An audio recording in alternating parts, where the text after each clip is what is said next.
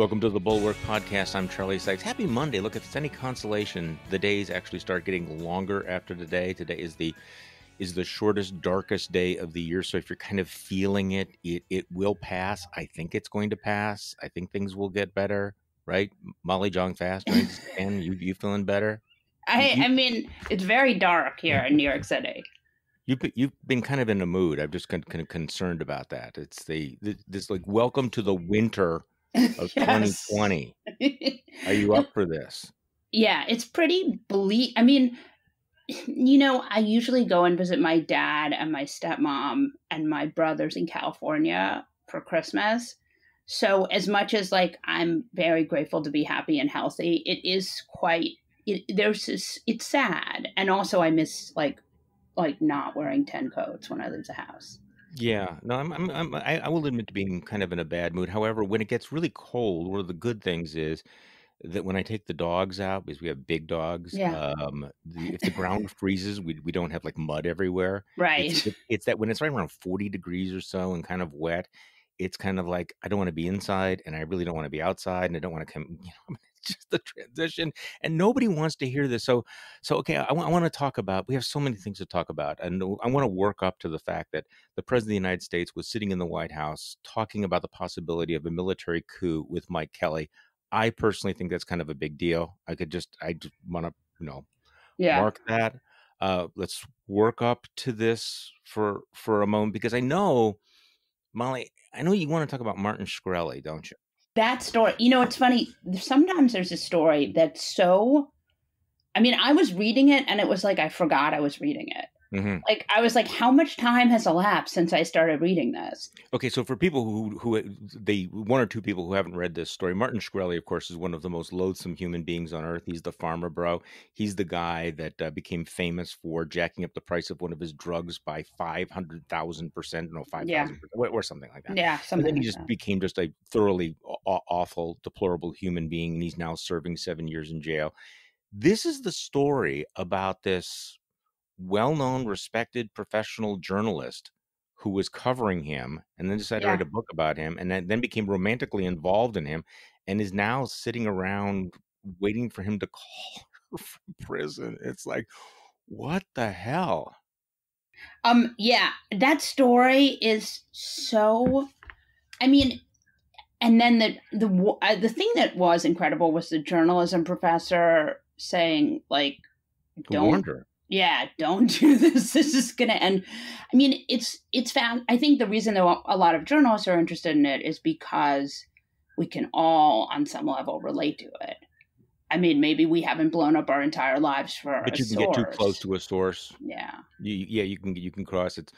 I remember once an editor said, what was the line about if you cover the circus, make sure you're not fucking the monkeys or something like that. It was some weird thing. I will admit though that I have a fascination with this on a completely different level. The Martin Shkreli level, that he's the most loathsome, just obnoxious human being on earth. But I keep asking myself, so what if the Republicans had nominated him for president?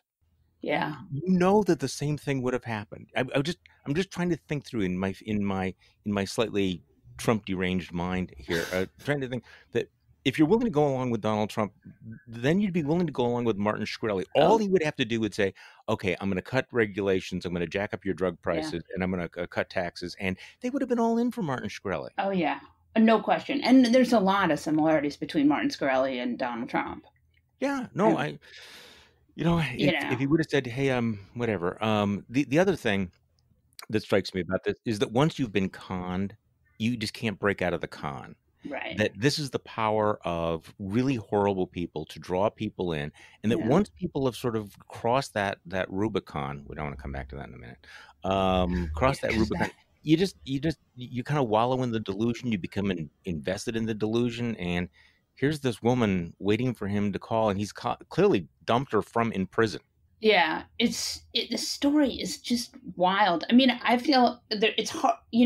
Part of me I feel a lot of compassion for this woman because she's had her entire life ruined. But there's also a sense in which, it's so interesting because it does really echo the Trump situation in a strange way. Like this person has had, the Republican Party, you have all of these people who have like done they've given their money. I mean, these people, right? All of these people have given these donations to Trump in the, with this fantasy that he's going to help them, and he's taken the money. And, the story that didn't get any play this week is the Jared Kushner shell company story, which strikes me as a pretty big story.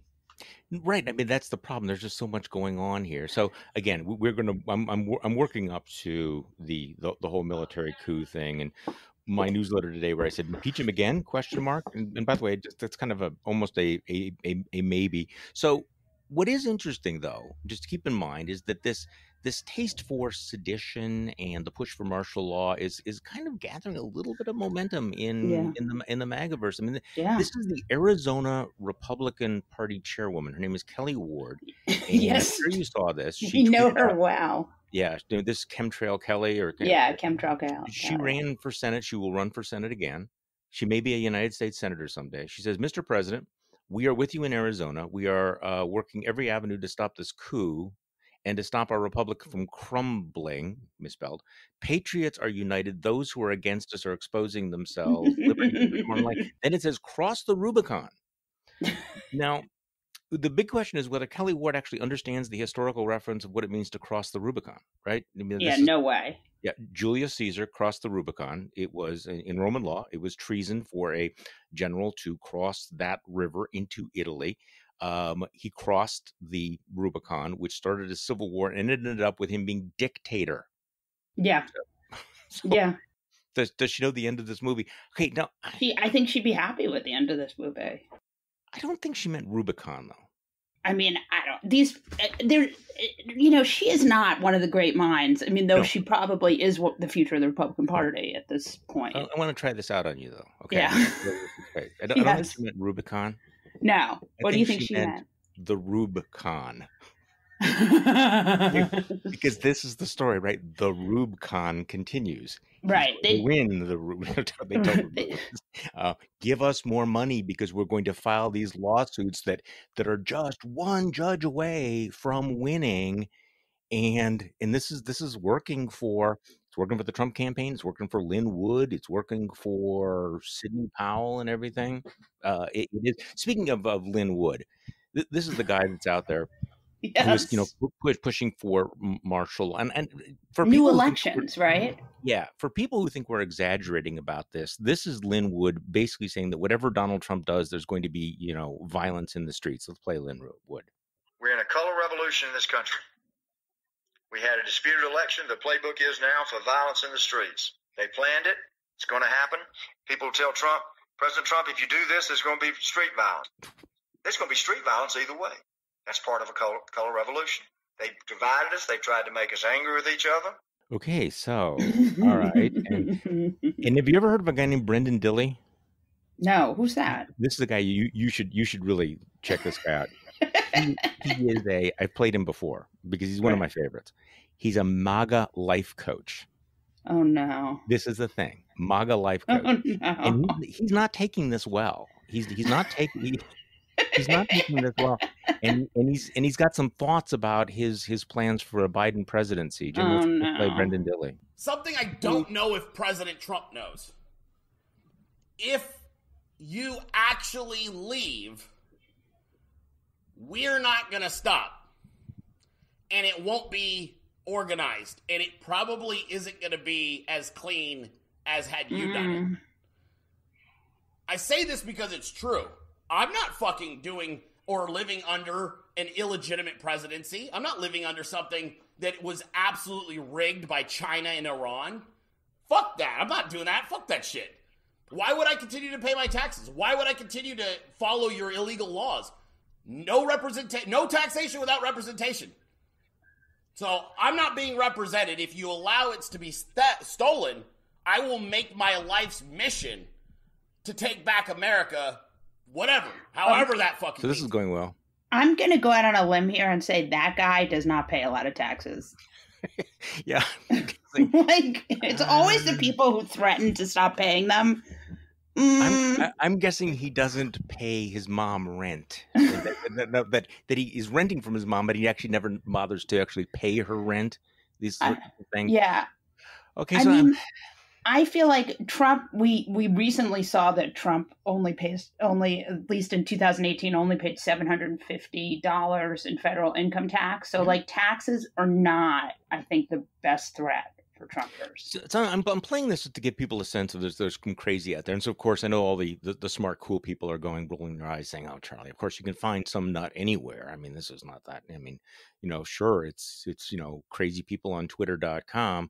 Well, except for the story that we read over the weekend that the president of the United States is sitting in the Oval Office and he's considering ideas like naming the Kraken lawyer Sidney Powell as a special counsel. They're talking about seizing voting machines. They actually talked about this. Rudy Giuliani actually called the Department of Homeland Security and asked about seizing voting machines. He was turned down by Ken Cuccinelli. Okay, so Molly, when Ken Cuccinelli is a bulwark of democracy. And then if you read into the New York Times, not great. You get to paragraph 6. That it turns out that Michael Flynn, recently pardoned felon Michael Flynn, was also at the meeting. And as the New York Times tell us, during an appearance on the conservative Newsmax channel this week, Mr. Flynn pushed for Mr. Trump to impose martial law and deploy the military to rerun the election. At one point in the meeting on Friday, Mr. Trump asked about that idea. And I wrote, wait, back up here. The president asked about what? The president is asking about, hey, would a military coup work? I don't know. Why was that not the screaming headline? Trump discusses possibility of military coup. But that's just me. Yeah, because I mean, no, it's crazy. And I think we're very desensitized to it at this point, which is really scary. And it keeps getting me back to this question of like, how do we stop ourselves on this path? Well, for next time. Yeah. Well, how about for this time? We have 30 days to go. Yeah. And look, I'm generally in the optimist category, but I was sitting around this weekend going, all right, what exactly are the guardrails? What stops them from doing this? The institutional resistance, that might happen. But normally there are just two definitive checks on a president, right? You have, defeat at the polls, which he's not recognizing, 25th Amendment, which is a complete joke, impeachment and and removal, which is sort of not going to happen. But at some point, I mean, you have to have a hammer to break the emergency glass, right? Yeah. In some ways, the only thing I've seen that makes me think he won't be able to just be like, I'm president for life, is Mitch McConnell. Yeah, well, that makes me feel better. Because he did come up and say, Biden is the president and don't try to mess around on January 6th, which, of course, Tommy Tuberville took as a dare. Oh, yeah. Tommy Tuberville is, they're sort of kind of elbowing each other aside, who's going to be the most MAGA-like senator. And if Tommy Tuberville does, then Josh Hawley's going to jump in, and then Ted Cruz, me too, and little Marco and all of those guys, and Marsha Blackburn. Marsha Blackburn. Well, okay, so here you have the report about the President of the United States in the Oval Office talking about, I don't know if it was in the Oval Office, but talking about the possibility of a military coup. Max Boot writes, does point out, never before in U.S. history has there been a record of a president discussing a military coup to stay in office. So this is worth noting. And of course, Republicans were very outspoken about it, which of course they weren't. This is Congressman John Curtis. Is he from Utah? Anyway, Congressman John. Let's play the soundbite of his forceful response to the president actually talking about the possibility of bringing in the military. Of Utah, Congressman, you were one of the first Republicans in Congress to acknowledge President-elect Biden's victory. I want to get your reaction to the stunning reporting out of an Oval Office meeting last night, including talk of martial law and screaming matches. Well, let me just tell you, I've been in Congress for 3 years, and for 3 years I keep hearing all of these worst-case scenarios. We have to remember it was a conversation, not a revolution. There are far more important things in front of us, and I think we need to move on and tackle them. But that's all you have to say to that? I mean, I understand there are far more important issues, and we had you on to talk about COVID, and we will in a second. But we can't just grow numb to incidents that would happen in a third world country, and we would have a State Department that would be alarmed about hearing these types of reports.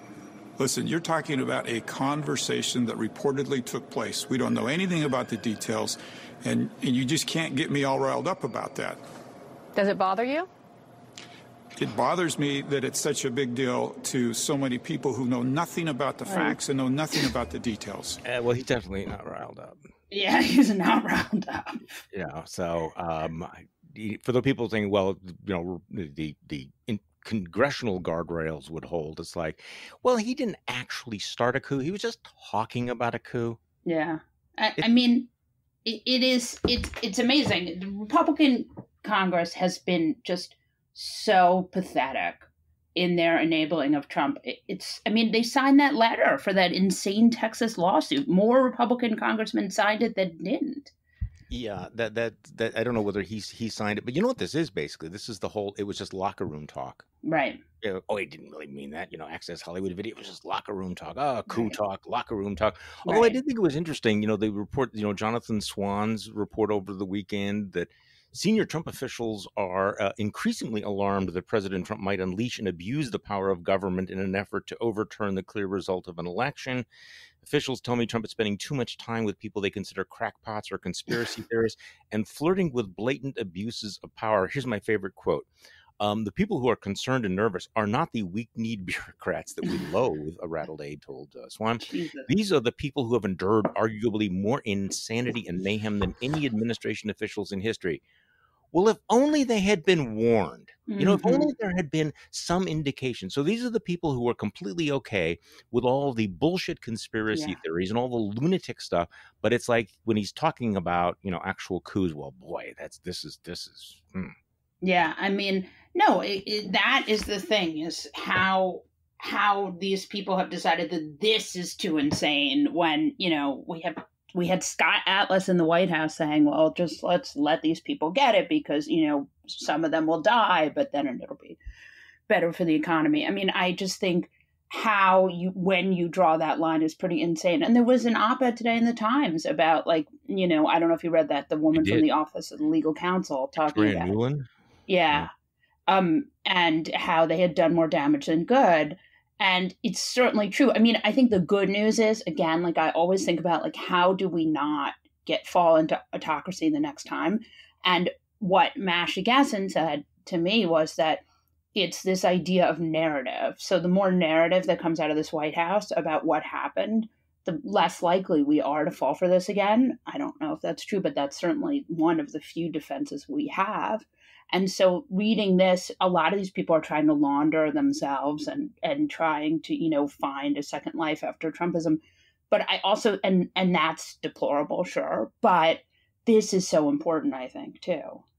No, I agree with you. And, I become so cynical that I wonder whether some of these people who are, expressing alarm about this will turn around and support Trump for, Trump 2024 because they want 4 more years of that, which is really, you've seen the worst case scenario. Look, I understand there's some people out there saying what we don't need is you never Trumpers to be all smug about this. Well, okay, I'm trying to keep the smug down, but we told you that this is something we have been saying this for 5 years. Yeah. Don't do this. You put this, this serial liar, con man, fraud, narcissist, authoritarian in the presidency, and it will end badly. And it's like, well, yeah, don't you give us that "I told you so" stuff. Well, we did freaking tell you. Yeah. I mean, that is the case. So I have to say though, Mitt Romney is sort of stepping up at the moment. And let's throw some breadcrumbs here. Mitt Romney stood up over the weekend, and he was very forceful. We have a little bit of Mitt Romney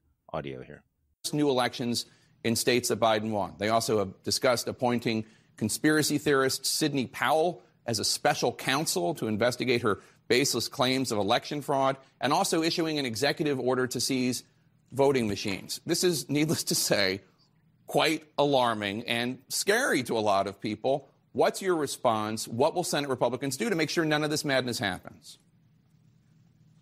Well, it's not going to happen. That's going nowhere. And I understand the president is casting about, trying to find some way to have a different result than the one that was delivered by the American people. But it's really sad in a lot of respects and embarrassing, because the president could right now be writing the last chapter of this administration with a victory lap with regards to the vaccine. After all, he pushed aggressively to get the vaccine developed and distributed. That's happening on a quick time frame. He could be going out championing this extraordinary success, and instead, he's leaving Washington with a whole series of conspiracy theories and things that are so nutty and loopy that people are shaking their head wondering what in the world has gotten into this man. And I think that's unfortunate because he has more accomplishments than this last chapter suggests he's going to be known for. So, Molly Jong-Fast, this is actually an interesting point, is that the president is the President Trump could be making this vaccine into something that would be, make people feel a little bit better about him. I mean, it's one thing that he can at least claim some association with. The fact that he's doing nothing, that he's completely shut down doing his job as president, let's put that aside, but that he's also completely put down, stopped marketing himself or any possible successes. I mean, this guy's in a really dark place. Yeah. I mean, no question. And I think, though, remember, at every point when he's had the chance to do the right thing or even the politically expedient thing, he hasn't. So I think I mean, if he were a normal person, sure, he would try to launder his career, but he's not a normal person. He's sort of, he's such a narcissist and he's sort of deranged in his actions. The thing I'm curious about, and I'm curious to know if you think this is possible, theoretically, is could Mitt Romney and the other sort of sane Republican senators have their own caucus? Because if they did, wouldn't they be, if you got sort of three of those people together, wouldn't they be sort of the most powerful senators? Yes, they would. Now, whether it's a formal caucus or not, and this is the case of anytime you have a divided Senate or a divided House, that every senator's power increases. And if you want to have a 3 or 4 member sanity caucus, you could make a difference. Even if Mitch McConnell says I'm going to shut down the Biden administration and vote against all of his nominations, and I'm not saying he's going to do that, but if he did, you could have Mitt Romney and a few other guys going, yeah, you know what, we're not going along with that. Yeah. And without us, you don't have a majority. I have to say I would love to see that. Like, I feel like that's the kind of partisanship that we need.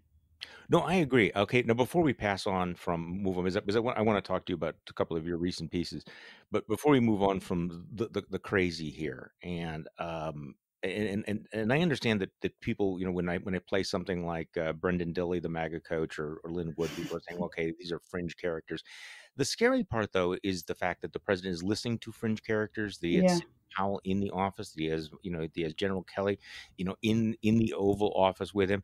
And in case you missed it over the weekend, Peter Navarro, who is his trade representative, who's been a long time nut. I mean, and for some reason, we sometimes gloss over this. He came up with the Navarro report on the election, which every rational, sentient person who knows anything about elections looked at and said, this is just complete crap. It's just utter nonsense with fur on it. But he's on, still talking about the need for the deep investigation. And what's interesting about this soundbite is that this is a guy, again, who's, works for the president of the United States, rather important position, is now suggesting that maybe Georgia postpones its runoff election, which I'm sure Republicans find very helpful. This is Peter Navarro flying his freak flag here. Do you believe this was organized in big cities by somebody in Washington? So there's a couple of things to unpack here. First of all, one of the findings of the Navarro report is that there's no silver bullet. There's no single thing that did it. It's death by 1,000 cuts or death by these 6 dimensions of election irregularities. Yes, it was coordinated in the Democratic Party with respect to things like relaxing rules in Georgia with that consent decree, or going into Pennsylvania and having them change guidance, or going into Wisconsin and having them change the definition of indefinitely confined voters. Brass knuckle stuff, and this all should have been fought out in the legal process because they're clearly breaking the law. So yes, it was coordinated. coordinated. This is like a page right out of Lee Atwater's book. It's like, get it done, stuff the ballot box by any means necessary.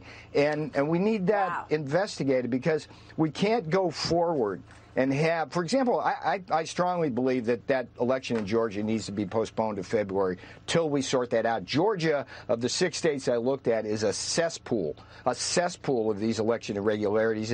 And if the people in Georgia and this country can't have confidence in that election, and we wind up with these irregularities putting in 2 Democrat senators, the election has consequences. We all know what's going to happen after that. Yeah, yes, it was a plan. It was a plot everywhere. They came up with things like, hey, in the middle of a coronavirus, change the absentee ballot. Like, this is a part of this vast malign conspiracy. This is part of the problem. Is Donald Trump is listening. He's talking to guys like this. I think that he is spending too much time with people like this. And I look, I don't want to be.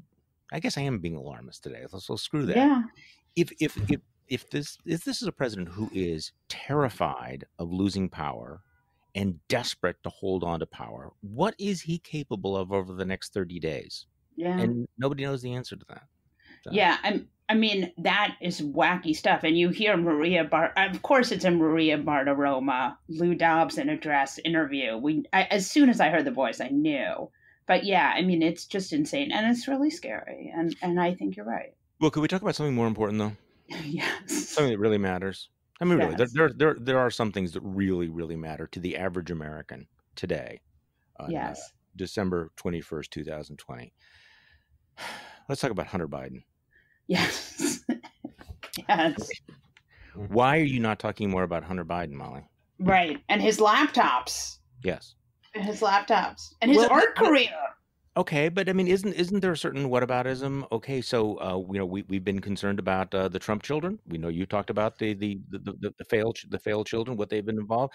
Isn't Hunter Biden pretty much the same thing? I mean, if we're concerned about Donald Trump's grafty kids, why not Joe Biden's grafty kid? I actually believe that it's fine to investigate all of the children and all of the presidents. Like, investigate them all. Like, why not? Like, there's no reason that any of these people they're close to power. Like, good. But realistically, Hunter Biden is a struggling artist in California, and Ivanka Trump has a White House job. Her husband last week there was this big story about him opening these shell companies so that theoretically, and again, we don't know, but half of, there's been all this missing campaign money. It may have gone to the Trump family there's some historical precedent for the Trump family taking missing money, right? Like Eric's charity. And, this is not the first time that this has happened. So we'll see what happens. But, the difference between a child who works in the White House, and again, Ivanka and Jared are the first time ever that presidential children have worked in the White House. So that is, again, a big, big difference. I mean, not even Nixon, right?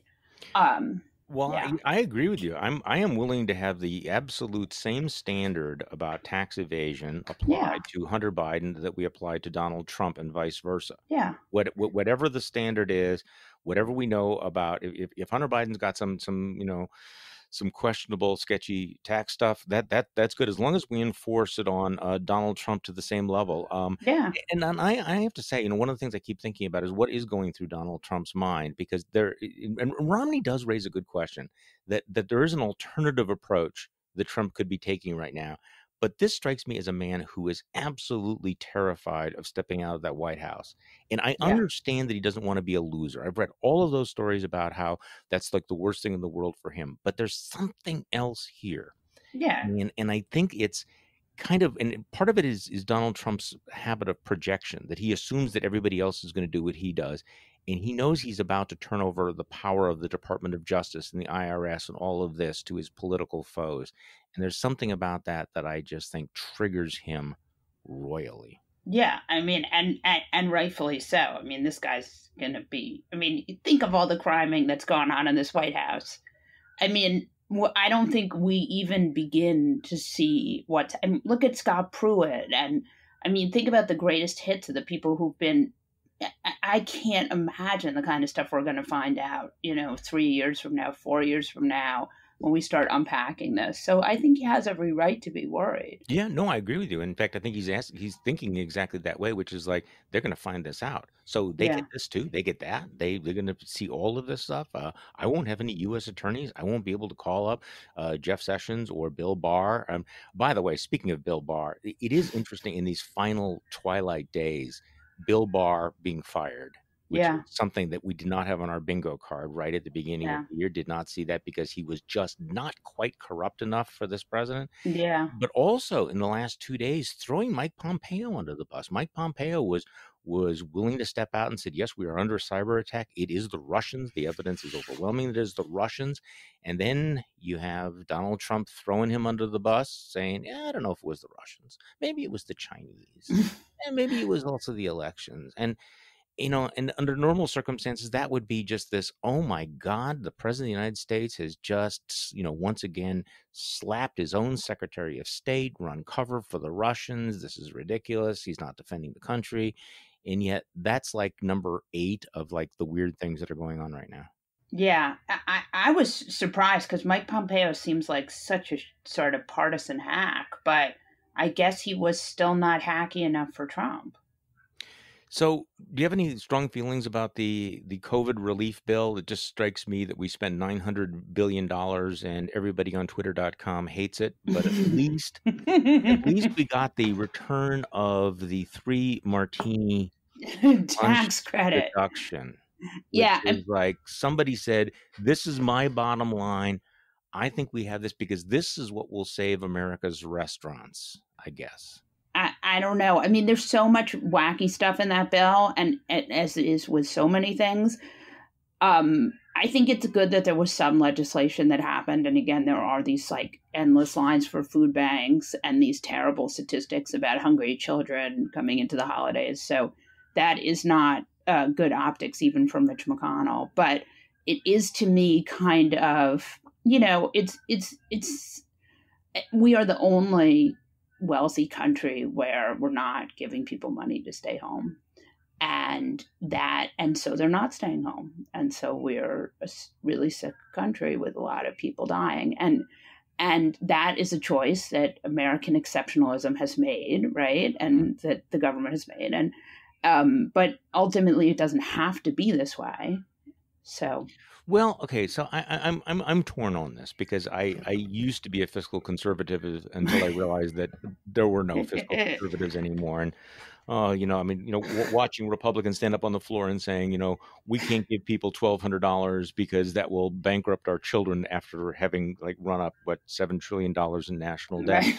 But it does strike me that this ought to be targeted. There are people in a K-shaped recovery. There are people who are doing fine. If you have not missed a paycheck, if you still are employed, you don't need a check from the government right now, especially because we do have the people lined up at the food banks. So there are people whose lives have been destroyed, whose jobs have been destroyed, businesses that have been forced to close. Is it that hard to prioritize the people who are hungry, in need, and out of work versus just basically doing the Charlie Kirk thing and having the cannon that blasts cash out? I'm talking about this video that's out there from USA where they have these girls in spandex who have this cannon and they're just shooting cash out over the audience, which apparently is the future of conservatism. They need socialism, but they like cannons of cash. But that's kind of what Congress has done. They take the cannon of cash as opposed to, wait, there are some people who still, look, I mean, would I like to get a check in the mail? Sure, I would. But it would be obscene to send me a check right now. Right. No, I agree. I haven't lost my job. Nobody has forced my employer to close down. Why can't we target? Not to mention the fact that we're about to have state and local governments that are about to lay off essential workers because of what's going on here. And so we spend $1 trillion and we don't necessarily hit the target. Yeah, no, I agree. I really think it's important that we have that the money goes to state and local workers, that it goes to things, it goes to people who, it goes to SNAP, it goes to things that help people survive. It shouldn't go to tax cuts for wealthy people or even tax cuts for upper middle class people. It should go to tax cuts for, not tax cuts, it should go for like actual support for the people who are on the edge of losing everything. And it can be targeted to do that. But, it was so interesting to see Ron Johnson, who is, I mean, I'm sorry, I know you live in Wisconsin. And I know, but he has really gone out on a limb here. You would think that the demise of Trumpism would not be the moment in which he would go full MAGA. Well, what's interesting about it, what is full MAGA? Because Josh Hawley, who's full MAGA, is basically going biggest check possible, send it out there, screw fiscal conservatism. And then you got Ron Johnson, who's a different version of full MAGA. It's all on the conspiracy theories, going, no, let's all go back to being deficit hawks. And they both are MAGA in their own way, which tells me that MAGA is really not about anything in terms of consistent policy. If Josh Hawley blow the money out as much as possible to everybody, and Ron Johnson, no, just give tax cuts to people like me, are both MAGA, then maybe MAGA means something different than people think it means. Yeah, I mean, that's a good point. And it is sort of amazing. I mean, when you have a political movement with no values and no tenets, it can mean whatever. I mean, it just means like be, racist and say crazy stuff. Or suck up to the Orange God King. Right. Whatever he has to say. So what else is obsessing you these days? Oh, by the way, congratulations on the podcast. You and Rick Wilson have been, how long have you been doing this now over at the Daily Beast? We have been doing it since April, but you do every day, which is much more of it. We only do twice a week. I have to say, I think there's a real difference between doing it every day and twice a week. Let me tell you, you are intrepid. Well, no, in some ways for me, it's easier because it's something you do every single day. And, sort of like, it's like the difference between baseball and football. You can lose a couple of baseball games and go, hey, I'm going to get it tomorrow. Right. Right. This is true. It's hard. You have a history of radio and a radio voice, and I have one vocal cord. So, I barely can get it together, but it's really fun. And it's super interesting to get to, just hear what people have to say. This is the thing that I tell people about the podcast, that, really what a treat it is, what a blessing to be able to, come into my office basically, and every single day that I have a chance to have an interesting conversation with really smart, interesting people. Yeah. I mean, that doesn't get much better than that. Yeah, I love it. I have to say, I just love hearing what people have to say, and I love getting to learn new stuff, and I just find it really interesting. But it is definitely I think it's weird when you do so much writing, because it's just sort of like the opposite genre. Right. I was just going to say that it's easier than writing. I mean, yeah. I don't know how you feel about writing. I love having written, but writing, and I've been doing this for a very long time. Yeah. It's still hard. To me, that's work. Sitting here and talking to Molly Jong-Fast about stuff, that's just cool. That's like, that's like, okay, you leave work, you go to the bar, you sit there and you have an interesting chat. Yeah. I mean, I think it's true. I do get very kind of obsessive about if people don't like something and what they didn't like. And, I do these, we sometimes read ads, and I read these ads and I'm terrible. Everyone finds it hilarious how bad I am at these ads. I did a garage door opener ad the other day. Yeah. I've never had a garage in my life. And so it was I can believe this, but yeah. And people were like, it's just totally unbelievable. But it's very fun. I'm glad to get to do it. We have to get to a snowblower advertiser or something, because I want to hear Molly Jong-Fast describe when I use my snowblower. It's true. It was some gadget where you open the garage, and I was like, I guess the garage doors need to be open. It had so never even crossed my consciousness. No, those things are important though to those of us that live in suburbia. So right. we can relate to it. No, but I think this is another one of the ways the media has been changing. There are just so many ways now to be able to express, what's happening and to react. Maybe too much. Yeah. You were on. I mean, is there any part of you? And this is a question I'm asking myself. This is not aimed at you. That is thinking that if you were really wanting to improve your life in the new year, that a great New Year's resolution would be to spend way less time on Twitter? I mean, my husband always said there's this, that it's like there was some great analogy where there, and I've never done this, and he's certainly never done this, but it's the idea that sometimes there are these people who smoke cigarettes dipped in formaldehyde, and the first drag is amazing, and then you feel like you're going to die, right? And you get sicker and sicker from smoking it, but you can't stop because, and that used to be my feeling about Twitter. Now I don't know. I feel like the problem with our dependence on technology is that we all sort of truly, in the back of our minds, believe it's evil. Mm-hmm. And I'm not sure it's evil. No, it's not. The technology is not evil. People Right. are. People are evil Well, and stupid. but you see, what and have bad faith. Right. Well, no question. But what I love about Twitter is that people write to me who I would never meet and tell me stuff that I would never know. Yes, right. And I love that. Yeah. No, my wife is actually much better about it. She actually has relationships with people and connections on a human level that, I don't know that would be possible without the social media. On the other hand, being an only child as I am, this is not one of my needs that I need to fulfill. So I'm an only child too. Oh, are you really? Well, doesn't that explain a lot, though? Well, my father has 2 children from his second marriage who I think of as my brothers, but they're much younger and grew up in a different household. But yeah, no, I think being an only child is absolutely, you are forever that. No, I think that's true. And what I struggle with though is that places like Twitter do distort your view of humanity. And I've said this before, that in the before times when I would leave the house and actually go meet people, remember that in the before times, vaguely, like speakers, it always actually did surprise me that people were much nicer and more reasonable and more thoughtful than I was expecting, because I'd spent so much time on Twitter. So I kind of have to remind myself of that you sort of get the best and the worst of humanity.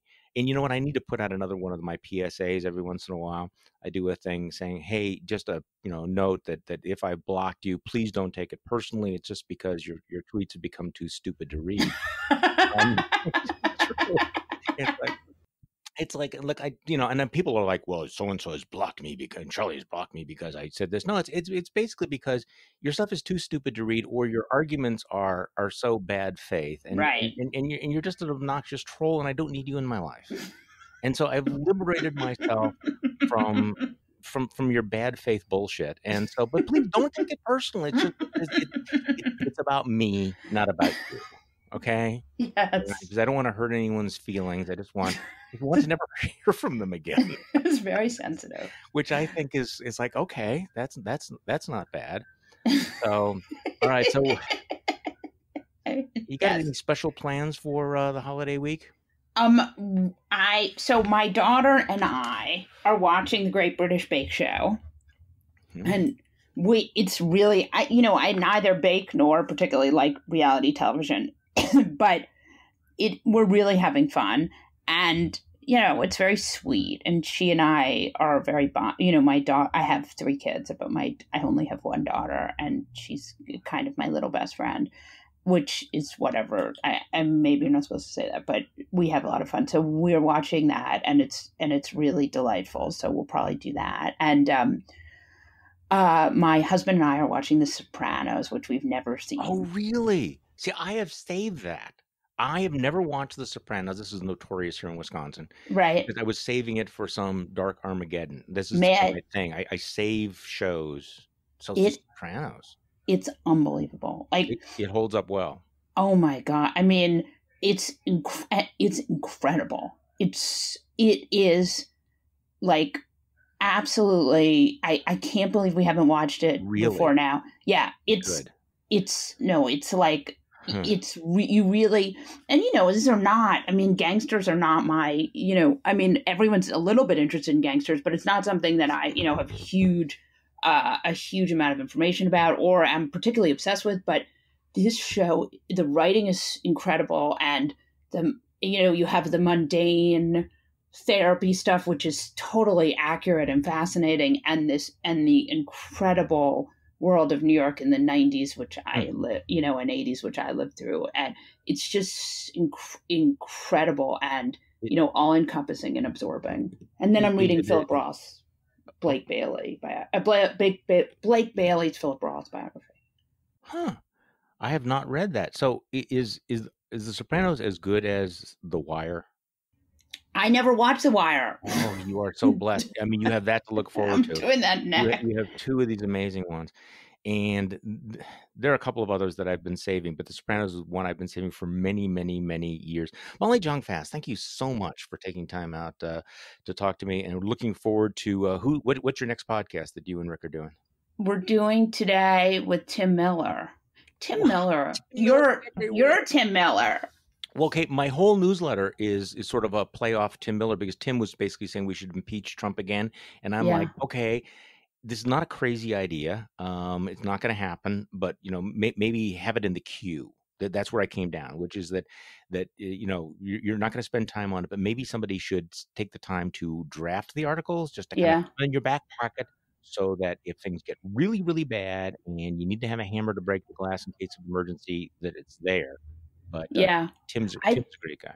He is so talented. I mean, he and JVL and this Jim Swift fellow, you guys have really, really, really good people. Well, and we are coming up on the 2-year anniversary of the Bulwark, which we have to figure out what to do about. So Molly Jong-Fast, and you've been with us really from the beginning, so we really appreciate that. So anyway, thank you, and Merry Christmas. Have a great holidays. We will probably see you in the new year. Yeah, thanks for having me. And thank you for listening to today's Bulwark podcast. I'm Charlie Sykes. We'll be back tomorrow, and we will do this all over again.